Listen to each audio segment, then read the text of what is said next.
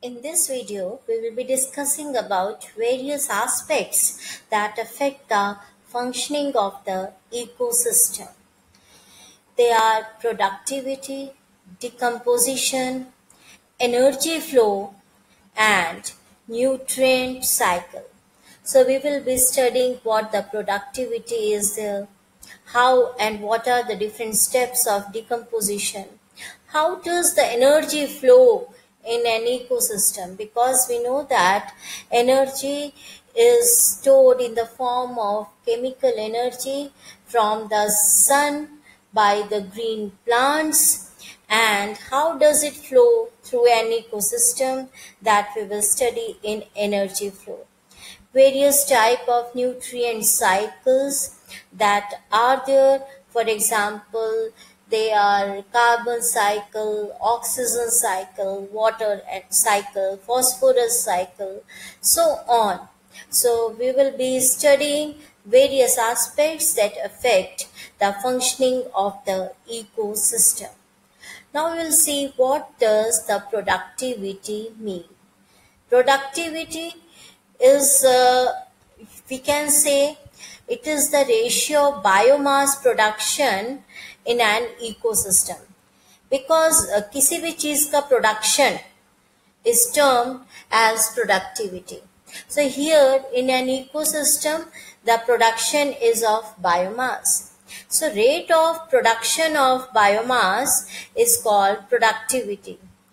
The units are gram per year, which is in mass, and kilocalories per meter square per year. It is in energy form. That means we can define the productivity in the form of biomass as well as in the form of energy. Productivity is gross primary productivity, net primary productivity, and secondary productivity. So gross primary productivity is the rate of production of organic matter by the green plants only during photosynthesis. That means how much organic matter is produced by the process of photosynthesis is called gross primary productivity, and it is the total amount of sun's energy that is fixed. Here meaning of fixed is the energy which can be utilized further. Net primary productivity, because we know that apart from photosynthesis, one more important process is continuously going on in an ecosystem, and that is respiration.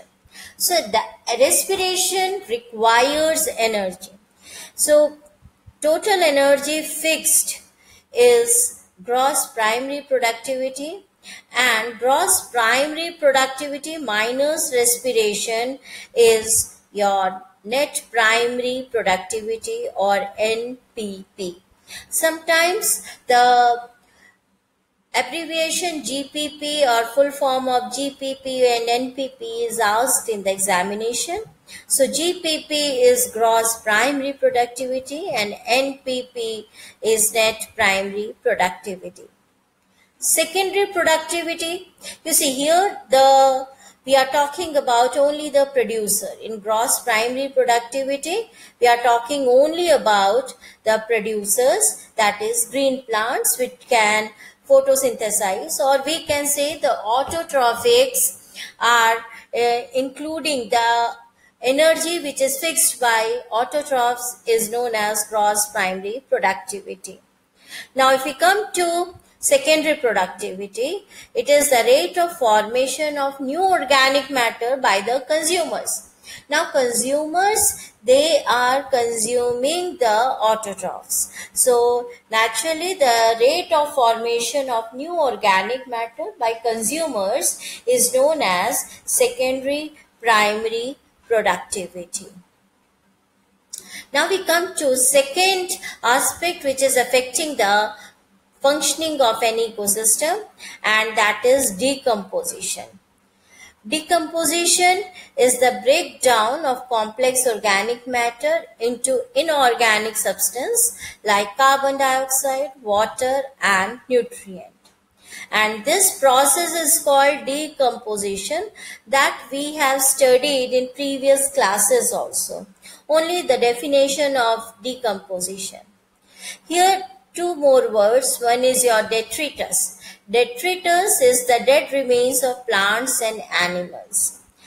So detritus is the dead remains of plants and animals. And detrivores, the animals that feed on decaying organic matter.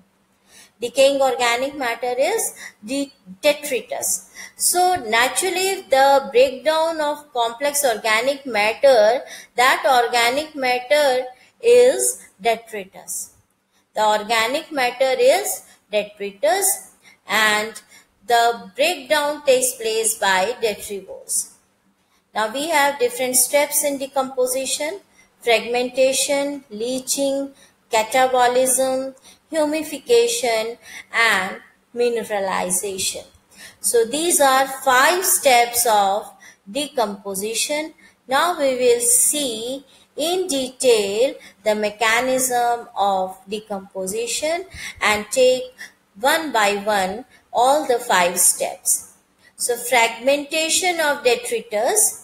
You see, detrivores feed on detritus. When while feeding, they break down these detritus into smaller particles, which increases the surface area of detritus. For example, when we are eating a chapati and we are biting or chewing our food by our teeth, that breaks down our chapati into the smaller pieces mechanically, and it increases the surface area of our chapati. So similarly, detrivores, when they feed on detritus, they break down the detritus, and this increases the surface area of detritus particles so that microbes can act very easily on a wider area. So that is your fragmentation. Second is leaching.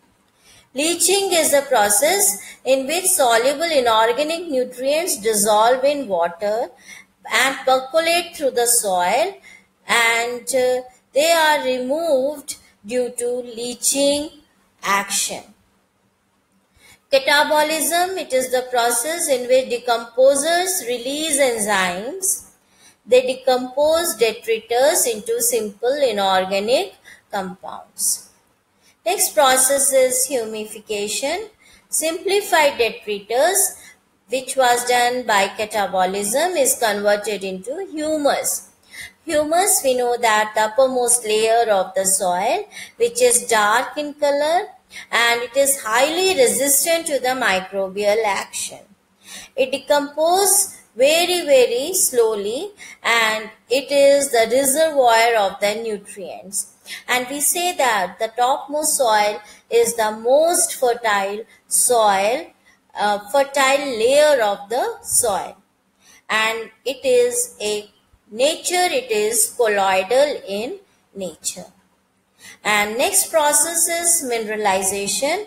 In this process, humus is degraded and it releases inorganic substances in CO2, H2O, etc. and nutrients such as calcium, magnesium, and potassium. So these were the various steps of decomposition in an ecosystem. There are various factors that affect the rate of decomposition. One is the chemical composition of the detritus. Chemical composition of the detritus, it is a very important factor which is affecting the rate of decomposition. Decomposition rate will be slow when detritus is rich in lignin and chitin, and rate increases when detritus is rich in nitrogen and water-soluble substances like sugars. Climatic condition is also one of the important factors that affect the rate of decomposition. The warm and moist environment favors decomposition, whereas low temperature and anaerobic acids inhibit decomposition. So, these are the various factors which affect the rate of decomposition. So in this video, we studied about the different aspects which are affecting the functioning of the ecosystem, and in detail we studied about productivity and decomposition. In my next video, we will be discussing about the two more aspects. One is your energy flow and nutrient cycling.